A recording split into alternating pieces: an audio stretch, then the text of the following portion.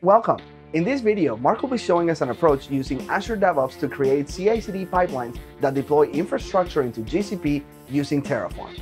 We'll have a quick look at the Azure DevOps components in use, an explanation of job triggers and flow, and a look at the final results in GCP. Let's head to the demo. Hey folks, it's Marc from Arctic here.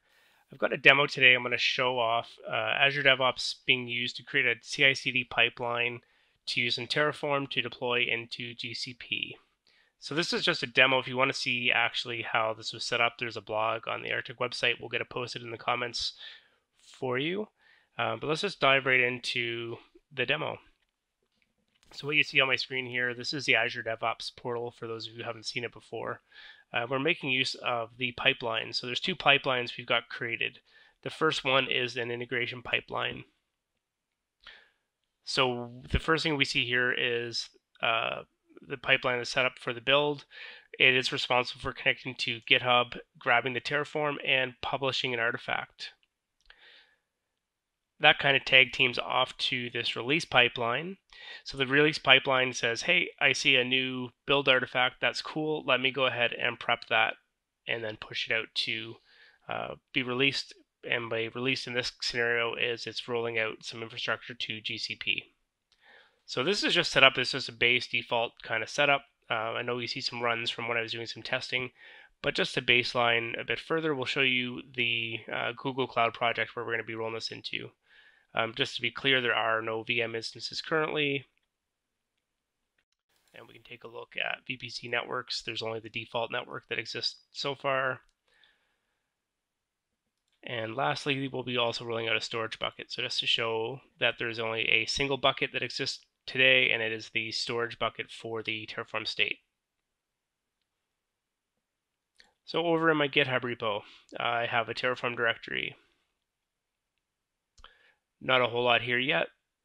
We're working with this ADO-GCP branch. This is the one that the build integration pipeline is set to watch. So when it sees that there's been a new commit, it's going to pick up and trigger. So we're going to add in first the storage request, and then we'll switch back to our Azure DevOps window up here, and we'll watch that kind of roll out, and then we'll rinse and repeat and do the same thing with the compute. So the first thing I want to do is I'm going to grab a storage Terraform that I have prepped here, and we're going to check that into our GitHub.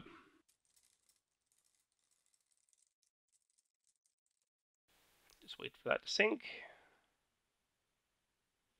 Cool, let's switch back to the Azure DevOps window for a moment here.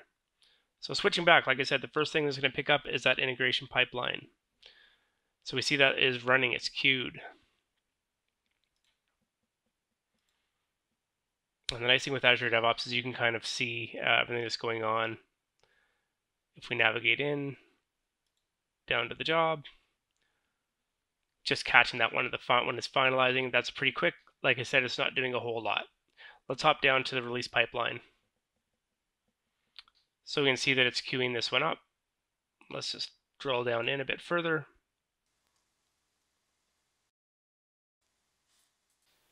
So the first thing it did is it saw that there was a trigger from the integration pipeline, grabbed that artifact. Now it's queued for deployment, just waiting for an agent to be ready. There we go, we're starting up here. Download that artifact, make sure that's ready.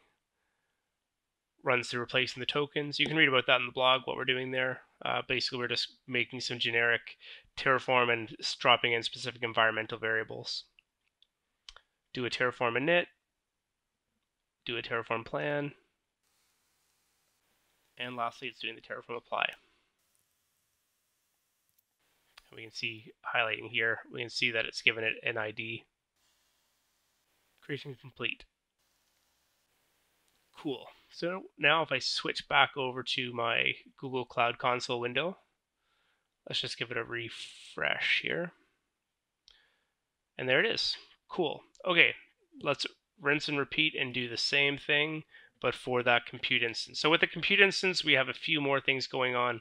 It's going to request the VPC network to attach it to, as well as create the compute instance. And then it's also going to create a firewall rule.